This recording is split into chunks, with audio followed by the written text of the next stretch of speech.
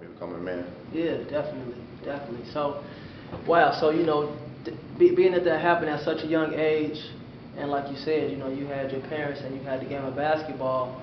What advice would you give to someone well, that's a reality for them, when their friends are dying, when they're faced with those type of challenges of joining gangs and selling drugs? What was it about your environment that kept you out of that? The after-school activities, we didn't really have great things such as Swish dreams when I was growing up, but we had, the YMCA that grasped us. If we was walking down the street and nothing was around, they grabbed us by our shoulders and say, "Come here and let's go, flip," or we have computers here. So it was a lot of after-school activities during school. They kept us occupied, and I was just grateful to have great people around me. Good. So what about even now? So even when you're on that level and then you go to the highest possible level that there is for basketball, what things did you have to change and what things did you keep the same? My whole life, basketball-wise, I was always considered the man. Mm-hmm. And when I became a professional, I had to grow up.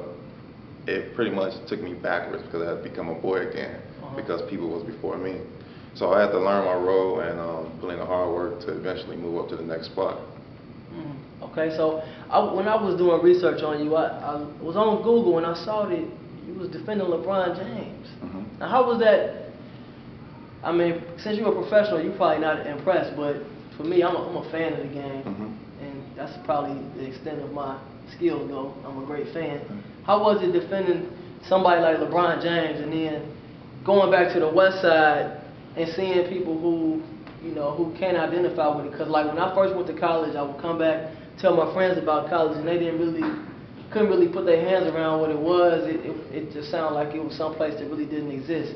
How was it sticking people like LeBron James? Because what position you play? Shooting guard. Shooting guard. So you sticking all of the top players, the Steph Currys, LeBrons, Monte Ellis's. That's your assignment for the night. Yes, sir. And that's really how you putting food on the table. You're not getting it. They're not saying we need you to drop 30. We just need you to contain somebody who can't be contained or whatever. How was it doing that? A lot of practice. Like I said, because growing up in Chicago, we have the Chicago Pro-Am. I've been playing in that league since I was a freshman in high school, so I wasn't afraid of a big name person or a big face person that you see all the time on TV. It was something natural, and it was my opportunity to show that I belong in the NBA. And when they presented themselves, I attacked it. Okay. How important was going to school for you in terms of graduating from college and providing you with the right people to hang around with? Going to school was very important. I had a mother that said what she meant and meant what she said. I had a father that did everything my mother said, so anywhere it go, education was first. Yeah. My mom was a teacher aide during my time of growing, and the things that my brothers went through before me, she brought it home and gave it to the younger kids, me and my sister. And I was always ahead of the classes I was in for the most part until I went to Hubbard, which was totally a culture shock because it was multiracial, multicultural, so we had to adjust from the norm.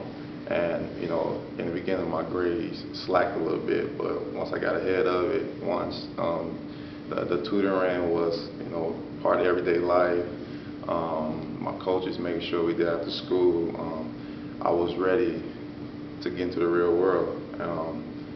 College was something that probably only 2 people in my family ever completed, and I wanted to be the third. I attacked it head on, and when that time came, I just wanted to put a smile on my mama's bottle face. Good. Okay, so this is Othyus Jefferson. He's a prime example of not giving up.